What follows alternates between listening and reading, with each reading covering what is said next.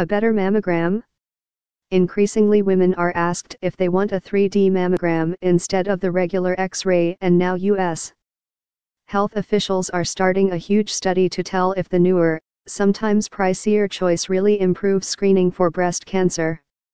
It's the latest dilemma in a field that already vexes women with conflicting guidelines on when to get checked, starting at age 40, 45, or 50. Annually or every other year. The issue: mammograms can save lives if they catch aggressive breast cancers early. But they also can harm through frequent false alarms and by spotting tumors that grow so slowly they never would have posed a threat. Overdiagnosis that means some women undergo unneeded treatment. That trade-off is a key question as doctors begin recruiting 165,000 women nationally to compare potentially more beneficial 3D mammograms, known scientifically as tomosynthesis, with standard two-dimensional digital mammography. The 3D mammograms have been marketed as being able to find more cancers. But the idea isn't so much finding more cancers as finding the cancers that are going to be life-threatening, said Drive.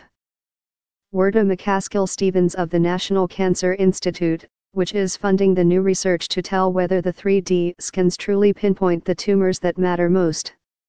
It's one of the largest randomized trials of mammography in decades, and scientists designed the research to do more than answer that key 3D question. They hope the findings also, eventually, will help clear some of the confusion surrounding best screening practices.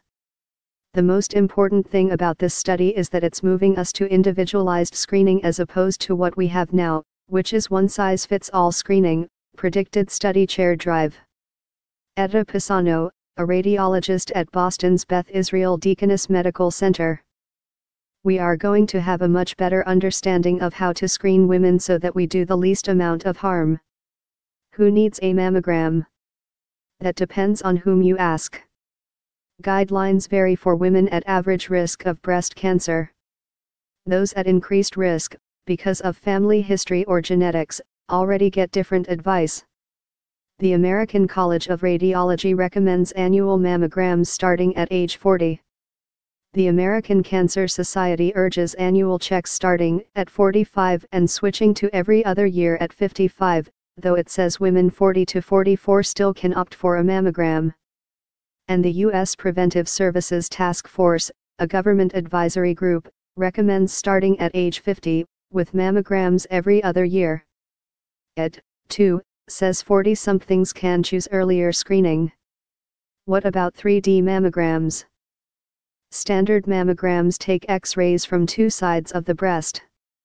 With tomosynthesis, additional X-rays are taken at different angles, not truly three-dimensional, but a computer compiles them into a 3D-like image. First approved by the Food and Drug Administration in 2011, they're not yet the standard of care, in part because of questions that the new study aims to answer. Some studies have found tomosynthesis detects more cancer with fewer false alarms. They're often advertised as particularly useful for younger women's dense breasts. How to decide?